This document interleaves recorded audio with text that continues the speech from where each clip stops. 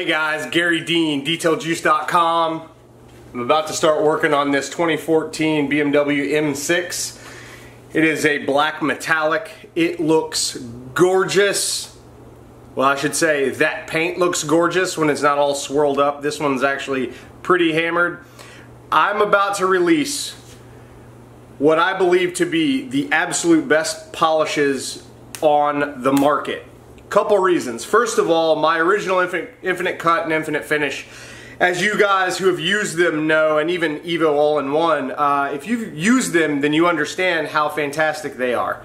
Now, raw material sourcing has been an issue. That's why the cost is a little higher on those, but they are superior to pretty much everything I've tried, so that's why they're around. And I won't be messing with the Infinite Cut and the Infinite Finish formulas. They're going to stay the same. Even Evo All-in-One is going to stay the same and stay in the Infinite lineup.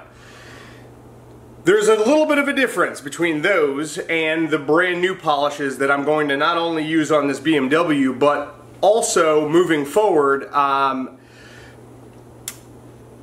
I'm going to use those more, but the reason is they're VOC free and water based, which is pretty unique. So there's literally nothing in them. I need to be as politically correct as I can when I say this. Basically, they're much safer than any kind of polishes that are solvent based. It's just better for your body, better for your lungs, better for the environment, everything. Not only are they water-based and VOC-free, but in comparison to Infinite Cut and Infinite Finish, they do a very close job, if not better in some aspects. Man, I'm trying to play them down, but there's no real way to play them down. I'm just gonna skip all the bullshit, because that's what you guys appreciate me for. So the bottom line is, Infinite Cut and Infinite Finish, not gonna change. The new VOC-free and water-based formulas are going to be added in. I'm not sure what lineup they're gonna go in yet.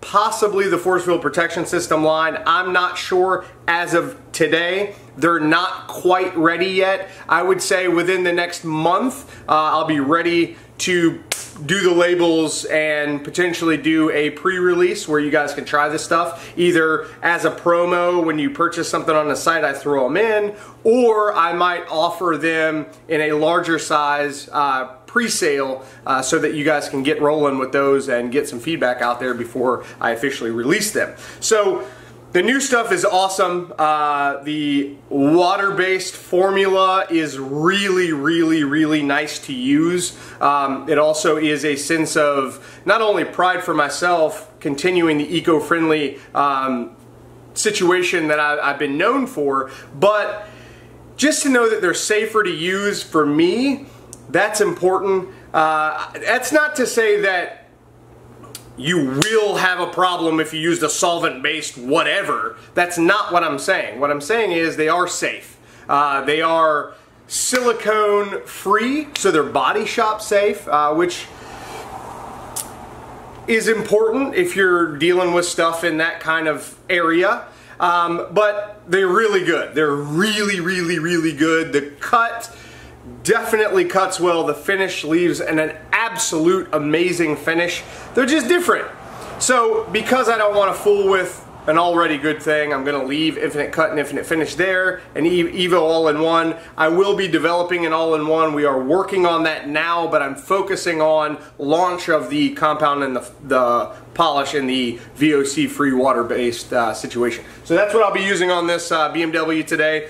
So I'm going to go ahead and get it all prepped. I'm sure you guys have seen a bazillion videos on wash, decontaminate with a clay bar, and then get everything dry and prep for polishing. So I'm going to go ahead and knock that out. I'm going to cut the video now, and we'll be back when I'm ready to start polishing and showing off the new stuff. I'll be right back, guys.